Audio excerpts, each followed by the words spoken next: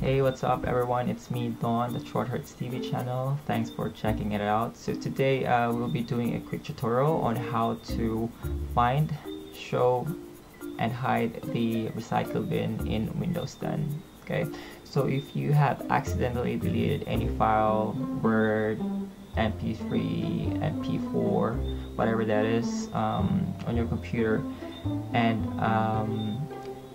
you needed to restore your file but you couldn't find the recycle bin on your desktop, this is how you do it. Okay, so without further ado, let's get started.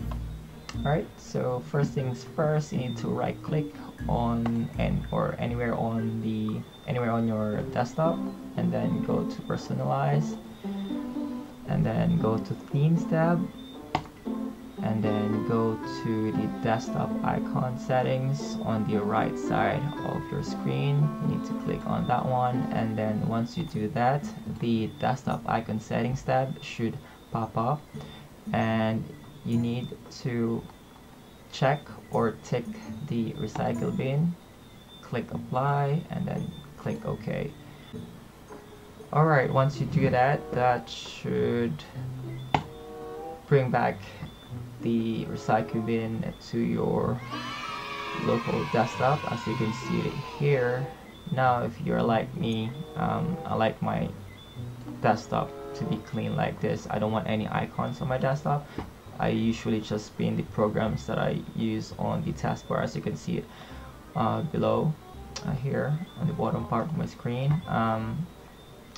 Same steps that we did earlier. You just need to right click anywhere on the desktop, click personalize, and then go to the themes tab, and then click on the desktop icon settings, and then just uncheck the recycle bin, hit apply, hit OK, and there you go. Recycle bin is hidden again. Alright, so if you guys find this video helpful, please support by subscribing to my channel. All subscriptions will be highly appreciated, you guys. Again, thanks for watching. God bless you all, and I'll see you in my next vid. Peace.